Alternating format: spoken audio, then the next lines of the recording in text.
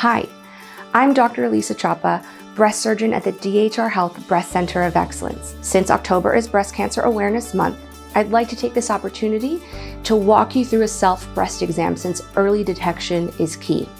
First, you're going to begin by looking in a mirror. Your shoulders are straight and your arms are going to be here at your hips. Look at the shape, the size, and the color. Are they evenly shaped? Is there any visible distortion or swelling?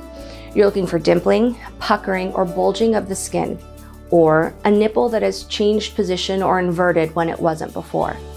Next, raise your arms and look for the same changes. While still in front of the mirror, check for any signs of fluid coming from the nipples. Now, you can lie down with a pillow behind your head, using your right hand to feel the left breast and the left hand for the right breast. Don't be afraid to use a firm touch when doing this. With the first few finger pads, move in a circular motion about the size of the quarter from top to bottom and side to side, from your collarbone to your abdomen and your armpit to cleavage. Try to follow a pattern.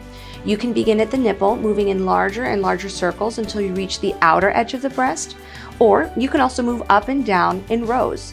Be sure to feel all the tissue from the front to the back of your breast. Most women have some lumpy areas in their breast all the time, and this can be from hormonal changes, they can be non-cancerous breast lumps, or from a previous injury.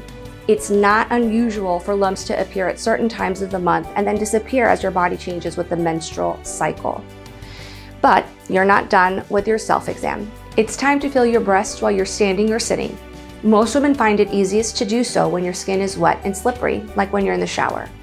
Cover your entire breast with the same movements I described above, top to bottom, side to side, and make this a regular routine. You'll need to call your doctor if you've noticed any lumps that have been growing over the last month or two, or if you do notice any dimpling of your skin or discharge from the nipple.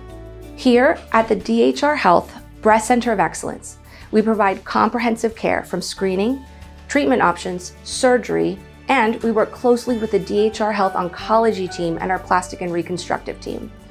You will have someone to help you navigate through your entire journey. Remember, early detection is key, and DHR Health is here for you for life.